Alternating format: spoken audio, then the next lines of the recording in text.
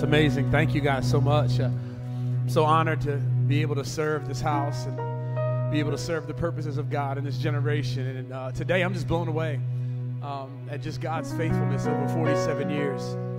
And just been thinking about just the hand of God in my life since I was a child. And just want to thank everybody in the room, everyone who's joining us in the Zoom rooms, everyone who's joining us online.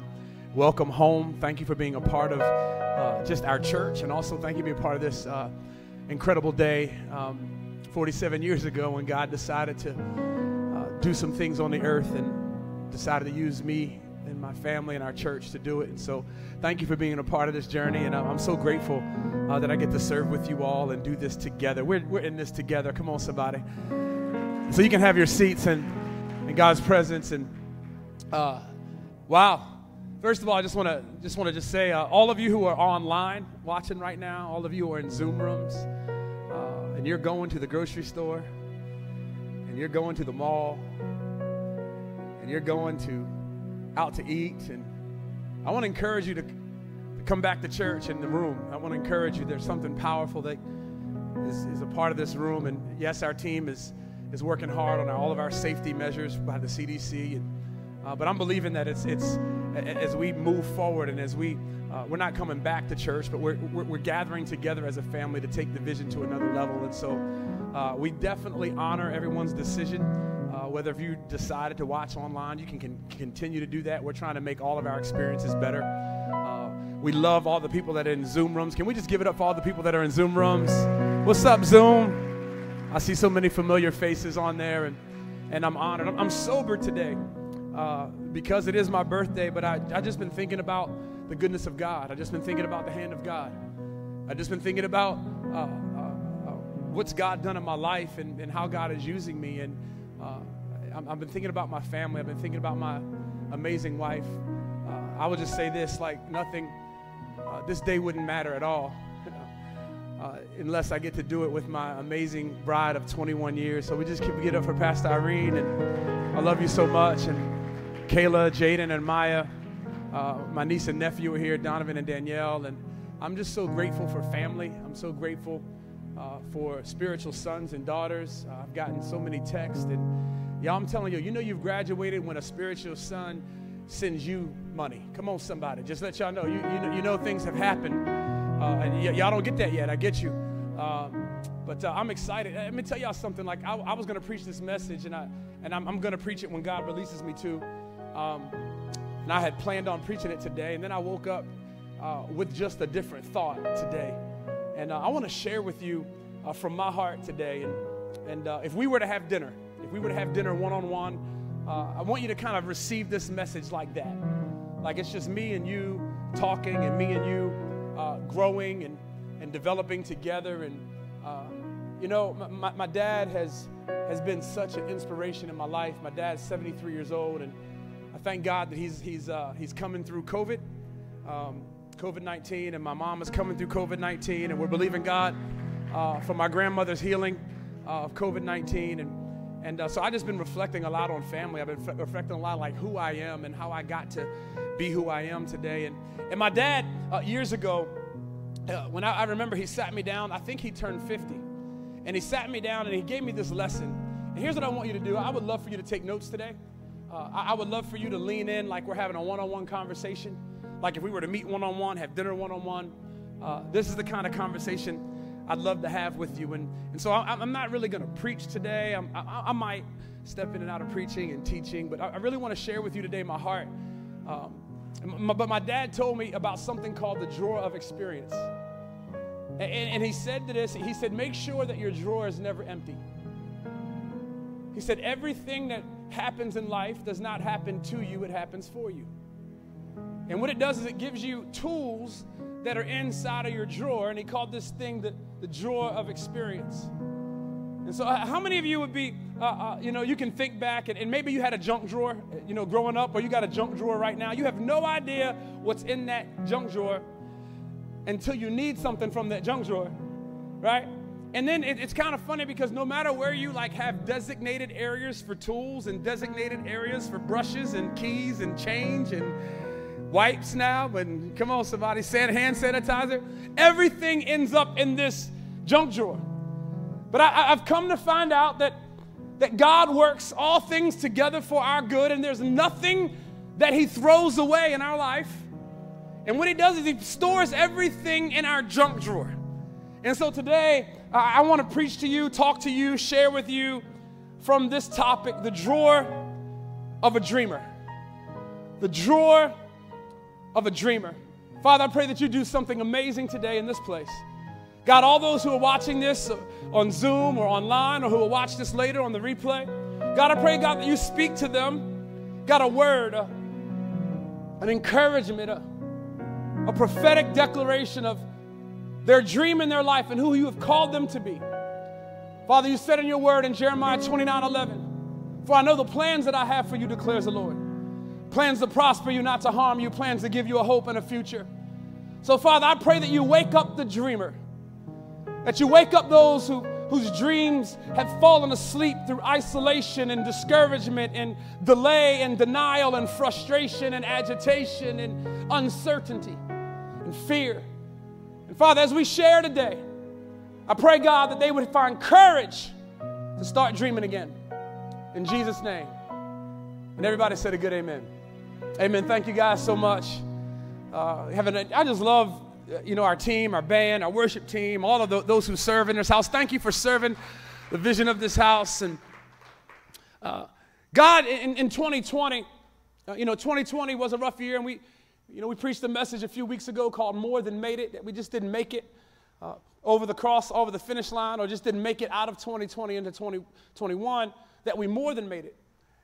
And when I go back, every time I get to a birthday, a year of another season of life, I always reflect back of what did God say, what did God do over the last year. And as I reflected on that this morning, as I reflected on that last night, I wanted to share with you some lessons that I have been learning, and some tools that are in my drawer of experience, if you will, over this last year, from 46 to 47.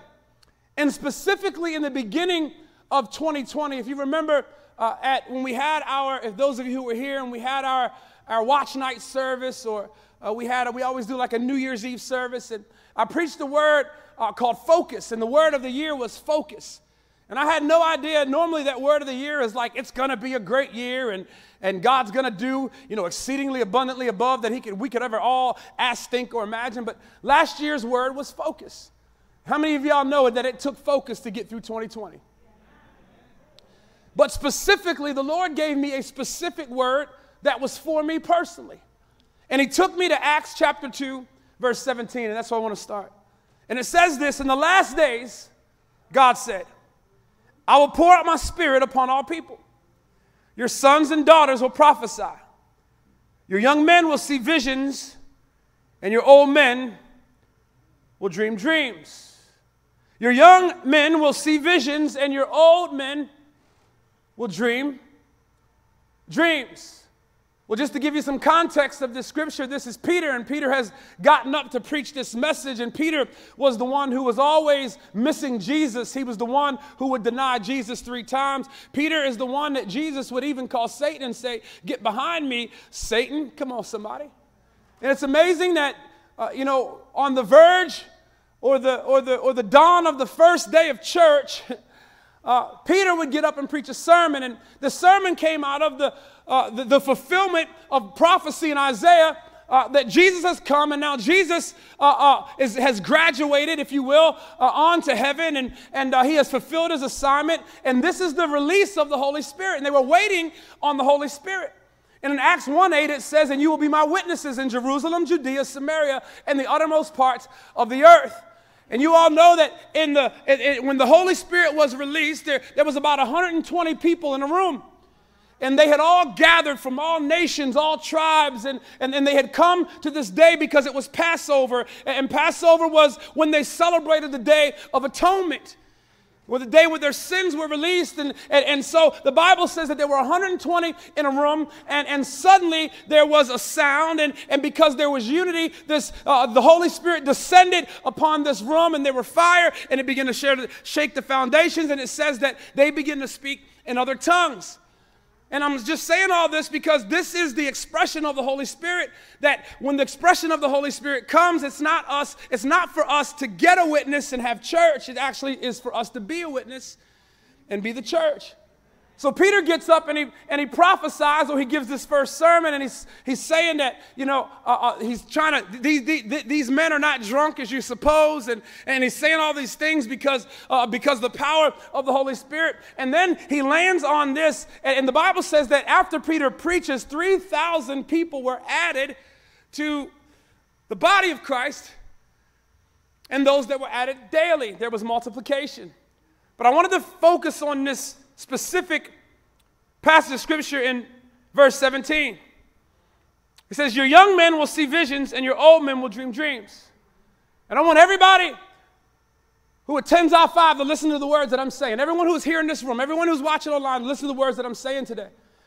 Because what the Lord specifically told me in 2020, he said, Jimmy, I'm transitioning you from having vision for yourself to an old man. And I was like, no, I'm not old. Come on, somebody. I can still jump a little bit. I can still, dance, from waist up.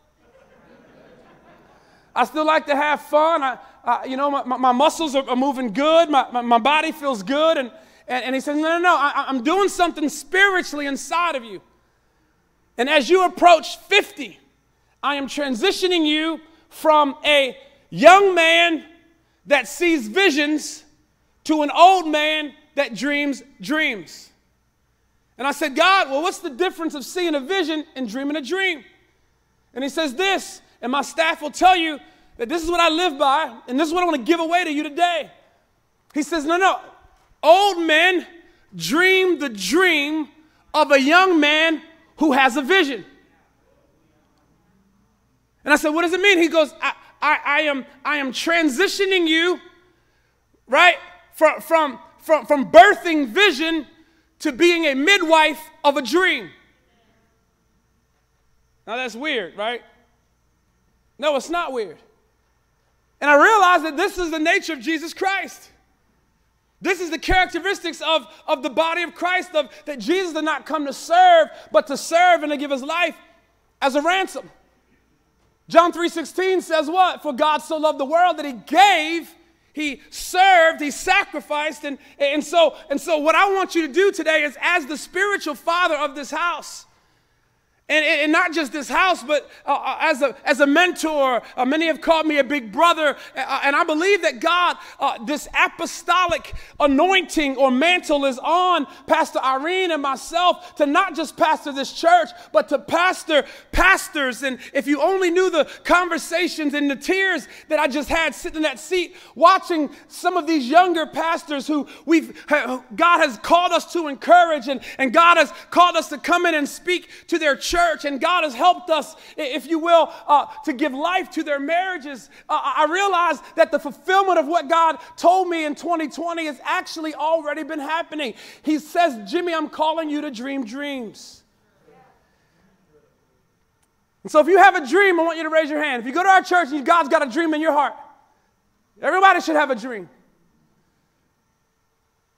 It is Pastor Irene and I's assignment to transition from you serving the vision of this house to us serving the dream of your house.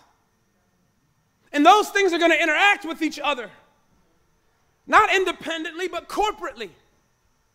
That you don't have to leave the church, or you don't have to go do your own thing in order to work out the dream that God has placed in your heart. We want to cover that dream. We want to pray for that dream. We want to give life to that dream. We want to push that dream forward. Come on, somebody. We're going to become dream. We're going to dream your dream. And so what we want to do now is I want you to look into the drawer that we have in our lives as dreamers. And there are some things that Irene and I have gone through and some anointings that God has given us in order to give to you. And so today, I want to give you 10 things that are in the drawer of those who are called to dream somebody's dream. And so here's the deal, like, if you were to have a one-on-one meeting, if you were to have a counseling session with us, which I'll call not a counseling session, but a coaching session. If we were to have one-on-one dinner, if we were to sit at your table, these are 10 things that I would want to say to you in your drawer of experience. Number one, and this is what I'm learning at 47. This is what 2020 has taught me. This is what I'm learning from my dad. Number one is be careful not to win at the wrong thing. Like if there's something I could tell you, here's what I told Irene, and I didn't really want to say this because I don't want to die. But if my life was over today, if today was my last day on earth, I would want you to get these 10 things. I'd want these 10 things said about me. And these are 10 things that I'm learning. Winning at the wrong thing is losing at the right thing. Winning at the wrong thing is losing at the right thing. In other words, it is important for you to decide and declare what your win is. Your win is not promotion. Your win is not followers on Instagram or Twitter or Facebook. Your win is not how many likes that you get. You got to define your win, because if you don't define your win, you will end up winning at something that God was just giving you as an extra in your life. And I don't want to win in an extra and lose at the main thing. I don't want to win at an appetite and lose at the main course. And so what you can learn from me is, for years I wanted the wrong thing. I got a chance to travel. I got a chance to speak. I got a chance to travel the world. And man, I liked it. I loved the attention and I loved it. But, you know, what happens was I was so concentrating on winning on stage, I started losing at home. And many of you know our story. We just celebrated 5 years of sobriety of Irene. And I look back at a picture a few weeks ago of me in 2017 at 420 pounds. And I said to myself, that is a picture of somebody who was winning at the wrong thing. You see, the weight that I had was not physical weight, although it was. It was emotional weight. It was a heavy burden that comes when you're carrying something that you're not supposed to carry. And not only have I lost 150 pounds, I feel like I've gained 150 years, because I'm no longer striving to win at the wrong thing. So the question that I want to ask you is what is your emotional scoreboard? And I wrote this down. It will be difficult to get a well done in heaven from my Heavenly Father if I don't get a well done at home from my wife and my kids.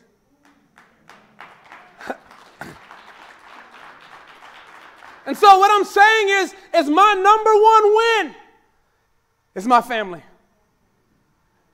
Now remember, you're called to dream somebody else's dream. And I remember my dad telling me years ago, when I was selfish, I think I was around 35, and he said this, he said, never make a decision for yourself that derails the purpose and destiny of your family. Destiny is not selfish. It's selfless. And so what I've learned, and what I'm learning, especially to all my young married people, I want you to understand, there's no promotion at work, there's no promotion financially that will give you the security that family will give you. Number one,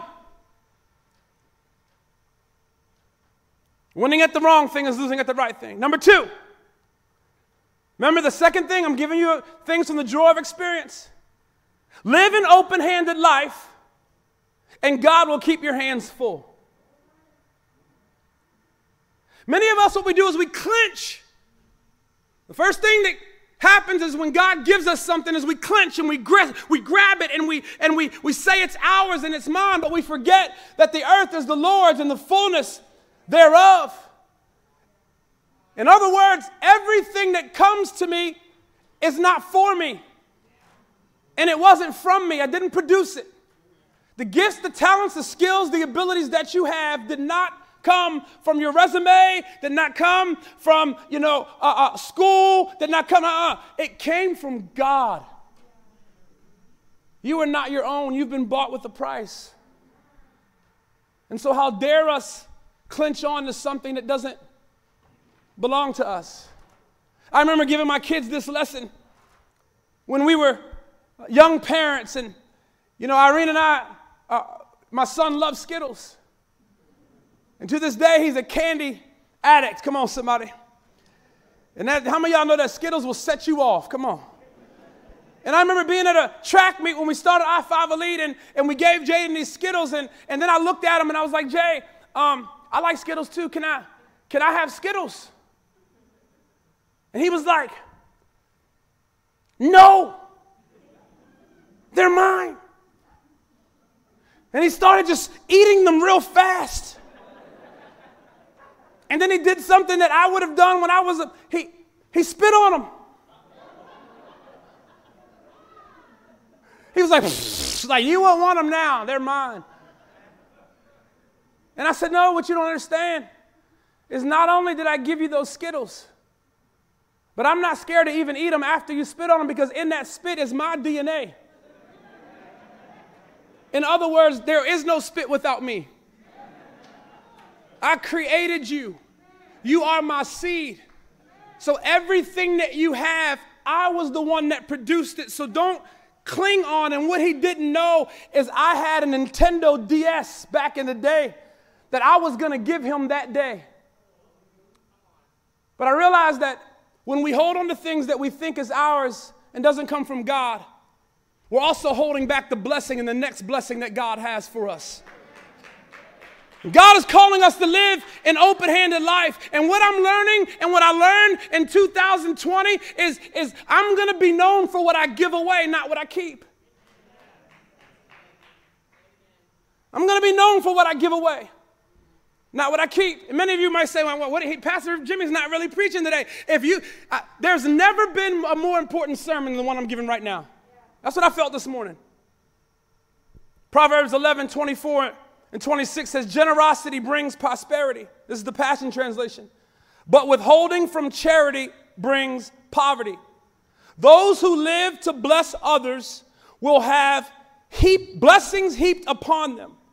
And the one who pours out his life to pour out blessings will be saturated with favor. Favor is not something that you can earn. It's something that God gives for an assignment. You see, blessing is free, but favor will cost you because it's for your purpose.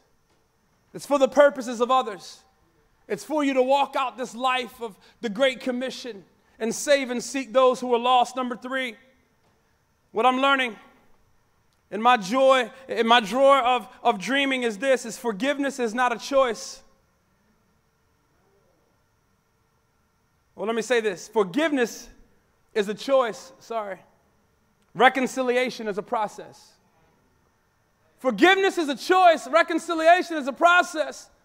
And what I'm coming to learn is many of us don't forgive people because we think it means that we have to reconcile with them immediately. But let me tell you something. Many of us are holding back the blessings in our lives and receiving forgiveness in our own lives because we are holding back forgiveness because we think that means that I have to reconcile. Reconciliation is a process. Forgiveness is a choice. I dare you even right now just to say, man, I forgive that person, because what happens is they're not in jail. Your mind is. Your sleep is. Your emotions are. It's keeping you up at night. That person ain't thinking about you. That person's dead and gone in the grave, and you should have made a choice at their funeral.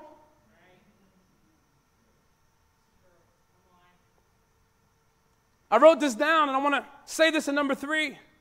Forgive fast, heal slow. And then I wrote this down, and this is on Instagram. I put the whole sermon. There's freedom in forgiveness and blessings in boundaries. Somebody say that. There's freedom in forgiveness and blessings in boundaries. Just because you forgive someone doesn't mean that you have to just do life with them and you've got to, act like and tiptoe to the toes. No. Now you can create a boundary that says, my friend Norman Wallace used to say this: hurt me once, shame on you. Hurt me twice, shame on me. In other words, I don't have boundaries. Trust doesn't mean you don't learn from what happened. I can trust you, but have boundaries to protect my heart. Number 1, be careful not to win at the wrong thing. Number 2, live an open-handed life, and God will keep your hands full. Number 3, forgiveness is a choice. Reconciliation is a process. Guys, I learned this in 2020. Man, that the faster I forgive, the easier I go to sleep at night. The faster I forgive, the less emotional turmoil I feel on the inside. The faster I accept forgiveness in my own life, watch this now, the better I release anxiety in my life. Man, forgiveness is a choice. Reconciliation is a process. Number 4, it is impossible to achieve authenticity without living transparently. It is impossible to achieve authenticity without living transparently. What I have been told about Pastor Irene and myself is you guys are the most transparent people. How in the world do you tell people all of that? And I've just decided this, that the enemy tried me, tested me, sent so much turmoil for so long in my life in secret that I said secret, and Siri said, I'm not talking to you, Siri. That I've decided just to go public with the blessings, with the freedom, with the lack of emotional weight that I have right now. And I've just decided that being transparent is better. Pastor, why are you saying that? Because what I've learned, especially in 2020, and trust me, Pastor Irene and I are getting emails and texts and DMs from so many leaders and pastors around the country who are falling and making bad decisions and falling into affairs and doing the unthinkable that when they started out, they said that they would never do. And I said, why? And here's the deal. Because you will always be as sick as your secrets. You will always be as sick as your secrets. Young people, hear me. Stop lying to your parents. Start telling the truth. Bondage, chains, struggle, hindrance, all of those things grow in the dark, mold, mess. But when you expose it to your parents, when you expose it to God, when you expose it to the light, the mold dissipates. And we're so fearing getting in trouble that we're not realizing that it's not about trouble. If you only change when you get caught, it'll always take getting caught to change. I tell my son this, There's never going to be a time that no matter what you do and you come to me and say, Dad, I'm struggling. Dad, I need help with this. You know, me and Irene have this in our relationship, this accountability. There's never going to be a time that the first thing I do is get mad at you. No, Jaden, I don't want you to understand. I'm not mad at you. I hurt for you. For some reason, I haven't lived a transparent life enough for you to be able to come to me and feel the access that I'm a welcome mat for your mess.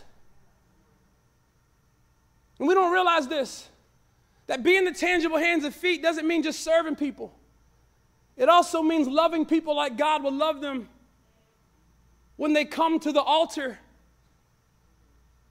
of your acceptance or your non-acceptance. In other words, parents, how your children view God is dependent upon your response to them when they want to take the thing that they did out of view. And they begin to trust you in that moment. I wrote this down. Transparency is what I let you see. Vulnerability is what I let you know. Accountability is what I let you hold. Intimacy is when you embrace me. And authenticity is when I have nothing to hide. I'll post that later. It is impossible to achieve authenticity without living transparently. If I could give something out of my drawer of dreaming, and I am living my dream, I would say this. There's nothing like having nothing to hide. Nothing. Pastor, do you struggle? Yes. Are you perfect? No. I just always give my wife something to hold. My wife is my greatest level of accountability. Pastor Dino Rizzo is another great level of accountability. Kevin Dotson is another great level of accountability. Wayne Francis is another great level of accountability. Wayne, Pastor, what are you saying? What I'm saying is I want you to be transparent with many, vulnerable with a few. Transparent to many, vulnerable with a few. Number 5. Your legacy will only be as strong as your accountability and teachability. Number 5, your life and legacy will only be as strong as your accountability and teachability. What I have found is people aren't teachable. Man, I don't ever want it said about me, he thinks he knows everything. He's not teachable. He thinks he has arrived. I have not arrived. Man, I want to be teachable. I always want to be. I've been reading Proverbs 1 forever, just like the first 3 verses, about being teachable and gaining wisdom.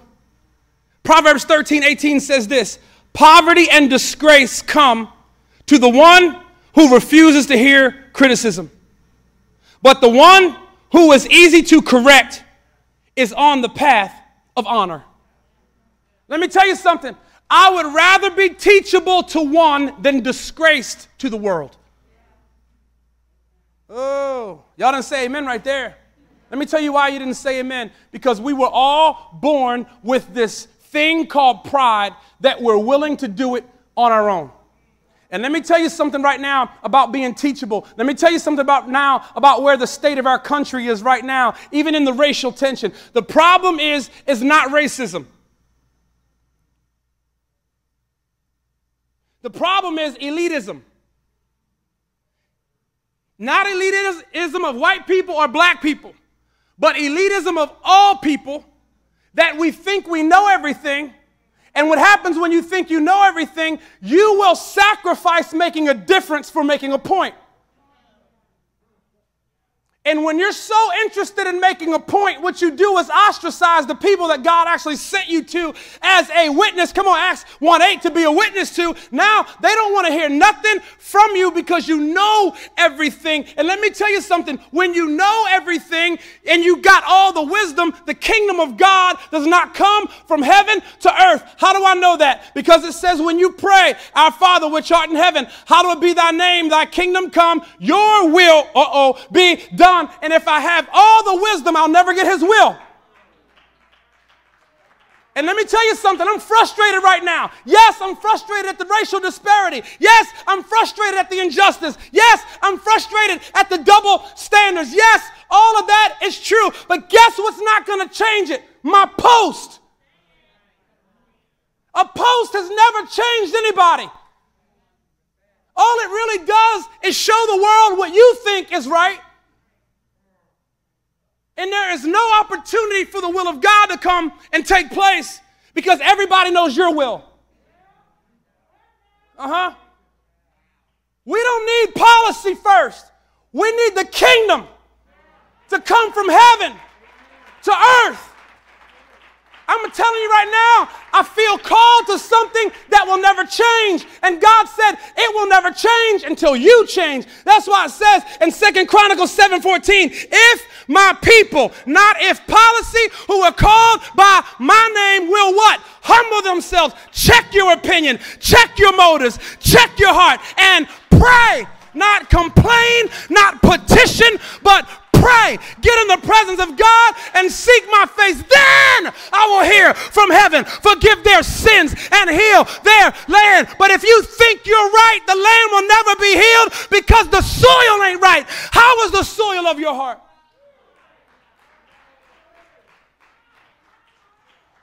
Number 6, don't take yourself too seriously. Here's what I wrote down. Let's never suck at having fun. Man, the body of Christ is stiff.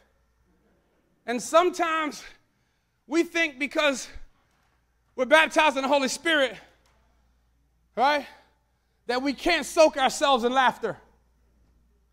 Man, learn how to laugh. Some of us are weak, not because of sin, but because we don't have joy. Because the Bible says the joy of the Lord is my strength. Tell a joke. You know what I thought about this morning? My most embarrassing moment ever. My most embarrassing moment ever was years and years ago in Myrtle Beach. Y'all know those plastic chairs that you stack, you get from Kmart? There's no such thing as Kmart. Target. I was 420. I stuffed myself into that chair at an amusement park. It was 120 degrees. I was like a pig in a blanket in an 800-degree oven. And in front of everybody, the chair just exploded. Tell you something. This rear end has broken many a chair. And I ended up on the ground in front of everybody. Real talk. And there was the parrot that talked. Like, that's a real thing. This parrot laughed at me. It's a true story. He put his wing. He was like embarrassed. Why am I telling you that? Because I've just decided that no matter where I go, no matter where I preach, no matter how serious I am, I always want to remember falling on the floor in front of everybody and laughing. Because many of us take ourselves too seriously. Let me tell you something. The result of me preaching this message today is me not taking myself too seriously. Because I could have preached the other message, but I wanted to give you this one. I want you to remember your most embarrassing moment. Number 7, don't allow the crowds to get to your head or the critics to get to your heart. Don't allow the crowds to get to your head or the critics to get to your heart. Watch this now. We will only feel like we get hate from people. We will only feel like when we get hate from people is an attack on us when we make it about us and not other people. We will only feel like we get hate from people is an attack on us when we make it about us and not other people. I'm going to write this down. I'm going to send this out. Actually, go to my Instagram page. Our church will post this whole message on there. Here's what I'm saying. Don't allow the crowd to get to your head or the critics go to your heart. See, what happens is when that happens, then you'll start striving. Then you'll start trying to prove yourself to people, not purpose yourself in God. If you're proving yourself to people, you will never purpose yourself to God. Remember, if tomorrow, if I'm dead and gone, these are the things, God forbid, but these are the things that I want you to remember.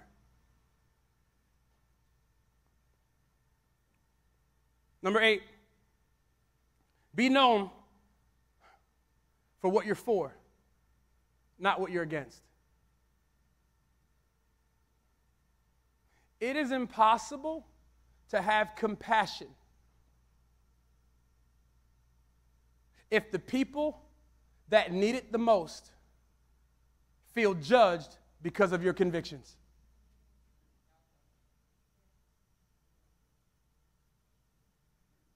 Your personal conviction is not meant to ostracize and to make people feel outcasted.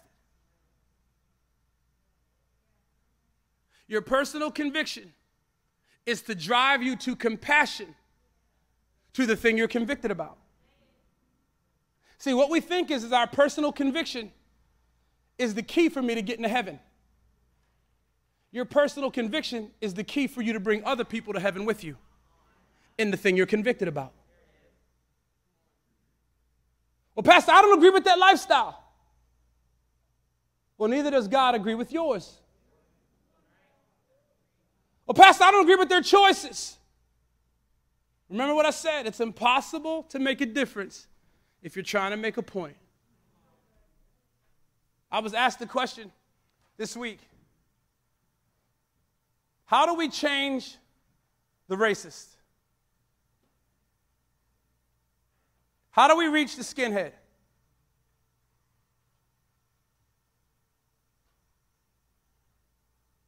So I don't know. I'm too mad to have compassion for their sin.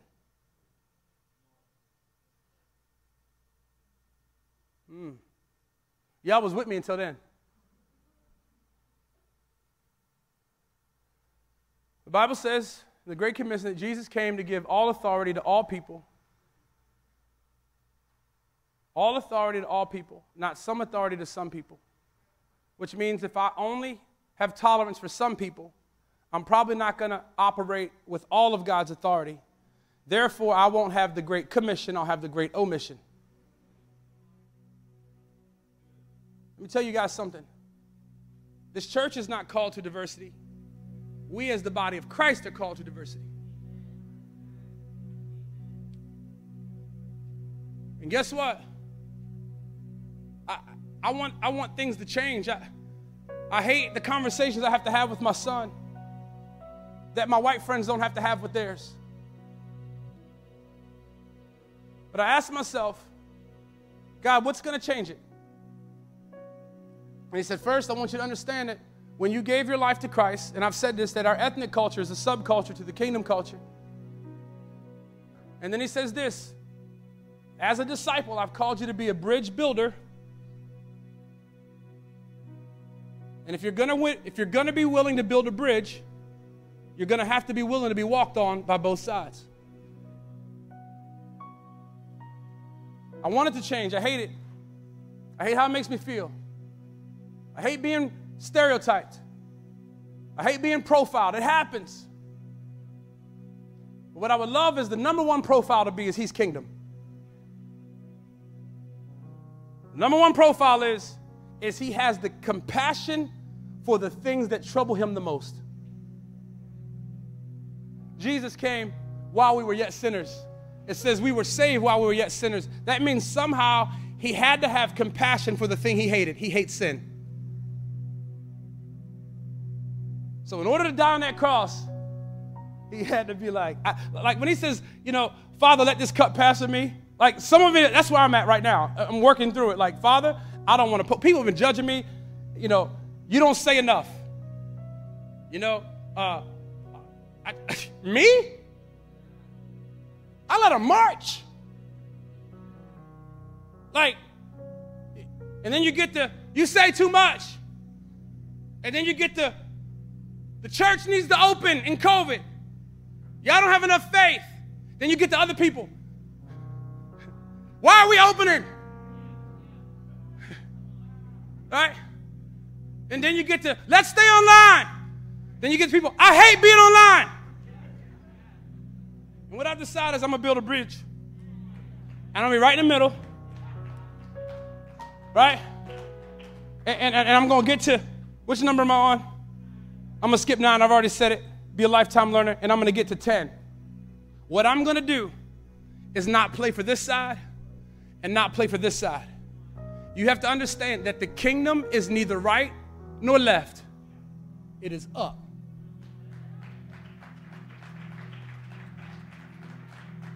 And if you, everybody do your hands like this. What you're doing is you're making a cross. And the tension point, if you're building a cross with nails and wood, is right in the middle. Because in order to go this way, you first have to have stability this way. And the tension right in the middle of your cross right now was your heart. And I've decided I'm going to play for an audience of one. Pastor, this is what we think. I don't care. I really don't. I care about the hurt. I care about the pain. What I don't is I don't care about the outcome because that's not mine to care about. God's going to be up to, that outcome is up to him. And I'm telling you, when you learn how to play for an audience of one, that's when you begin to please God. Let me tell you this, it's impossible to please God while living to appease people. It is impossible to please God while living to appease people. I'm telling y'all, that's all I got in my drawer, y'all. That's it. That's it. That's what I got in my drawer. Oh, I feel good. And I just decided that there's nothing better than Jesus. There's nothing. Like, if he's going to turn this grave into a garden, he's the only one that can do that. So your natural opinion, I'm not going to forsake his supernatural opportunity for your natural opinion. I'm not. This is what God's called me to do. Well, Pastor, you should hear the comments sometimes. Well, did God tell you that? I don't know because you keep talking. Maybe if you calm down your opinion, you'll hear the voice of God too. Here's the thing, when it's all said and done, my well done is not coming from what's horizontal. My well done is coming from what's vertical. And I want God to say, well done, thy good and faithful servant. Not well done, thy good and faithful appeaser. Stand with me. How many of y'all were blessed by this message today? How many of y'all were convicted just a little bit in some points? Come on, raise your hand. It's like, oh, that one kind of hurt. Come on, keep those hands up and act of surrender right now. Father, in Jesus' name, I pray as we surrender to you vertically,